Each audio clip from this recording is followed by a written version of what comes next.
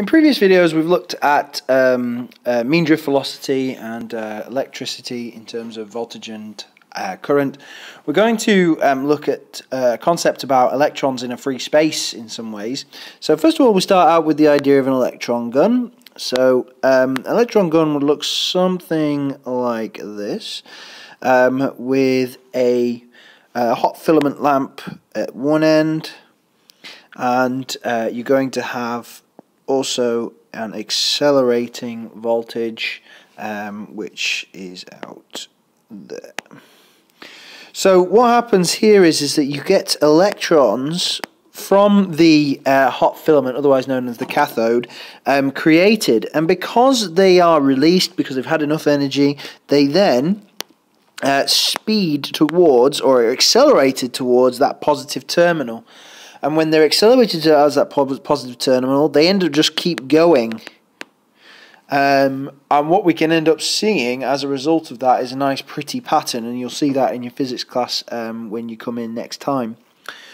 But the idea here is that we can use the values of the voltage and whatnot to see and explain how fast electrons are moving. So first of all, you need to be aware that we've got a voltage across here, so that voltage across there, that is creating a potential difference between this point and this point. So as a result, they are going whoop, and they want to go over there because their negative charge of the electrons is pulling them across that gap. They gain enough energy so that they keep going and going and going. So how do we use the ideas of voltage and whatnot to allow us to work out, for example, how fast these electrons are going? Well, we first of all need to realize we need to use the equation half mv squared is equal to the kinetic energy. And obviously we'd be expecting these to be moving, so that's why we're using kinetic energy.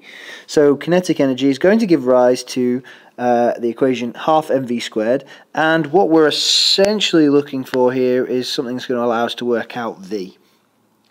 So we've got a few values that are missing. Now a lot of these are constants in your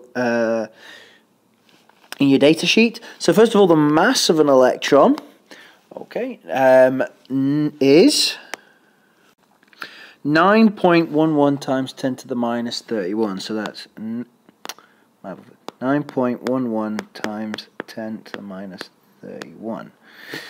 And that's in kilograms, of course.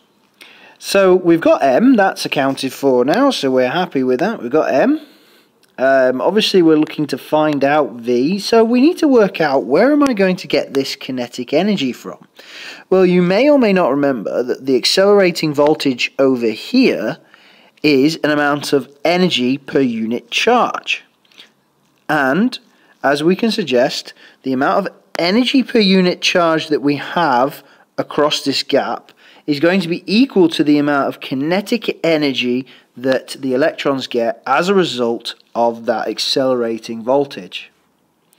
So we can suggest that the voltage, since voltage is equal to an amount of energy per unit charge, well, we can suggest then that the amount of energy that an electron has is dependent on the voltage times by the charge. And since we're dealing with an electron here, as we've already noted, an electron, we can rewrite this to be VE, because E is the charge on the electron. E is 1.6 times 10 to the minus 19 coulombs. So E is 1.6 times 10 to the minus 19 coulombs. And so now we've got all the terms we need, because this value here is, let me just write that again. This value here is the kinetic energy. So we can combine them.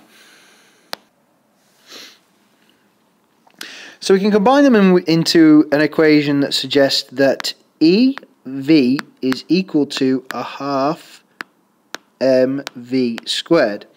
And as we've already ascertained, we've got this value as a constant, this value as a constant for electrons, and so all we're looking for now is the voltage and finally the velocity of the electrons as a result of this accelerating voltage. So we normally get the voltage out from a voltmeter, so let's suggest, for example, that our voltage is 5,000 volts. So say I've got a voltage of 5,000 volts. We know what E is. E is 1.6 times 10 to the minus 19 coulombs, and the mass is a constant as well at 9.11 times 10 to the minus 31. That's kilograms. So it's just a matter of rearranging this now and then plumbing the numbers into the equation. So we can do the algebra over here. We can suggest that 2 times EV is equal to mv squared, because essentially we're timesing both sides by 2, and when we do that we get rid of the half. Next, what we can suggest is that 2EV divided by m is equal to v squared, because this time we're dividing both sides by m, and that allows us to get rid of the m.